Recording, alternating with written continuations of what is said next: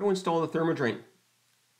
Inside the ThermoDrain box, you're going to find two sets of instructions, English and French, on the installation procedure. You'll also find two rigid drain couplings from ABS to copper. You'll also find a ThermoDrain with a, if you ordered it with the option of the PEX included, you'll see that it is a leak-proof system. Now there's three ways that you can install the drain water heat recovery where there's only one shower in the house. The first is the most efficient that you're seeing here. The cold water comes in the bottom of the ThermoDrain. Preheated water goes into the inlet of the hot water heater and then to the shower. The second is to preheat to the cold shower only. So the cold water comes into the bottom of the ThermoDrain, collects the heat, and it goes to the coldest shower, so you're mixing warm water with hot water. In this diagram, you're basically sending the preheated water into the hot water heater.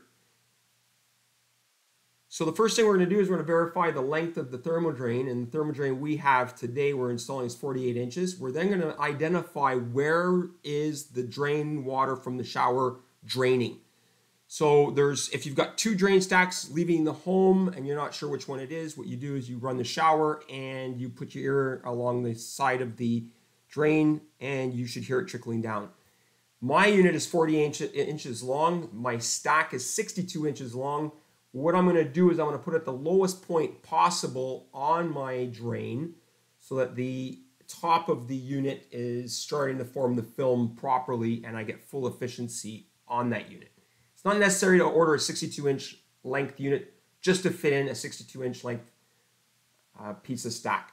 So the bottom of the coupling here, you can see we're going to be measuring to the lip where the cut is. It's a 1-inch lip. So from that point here to there, it's a 1 inch. I'm going to mark off the bottom of the coupling where I want it, and I'm going to mark off a cut point 1 inch above the bottom of the coupling. My unit again is 48 inches long, so I'm going to give myself half an inch room to put in that drain water heat recovery unit.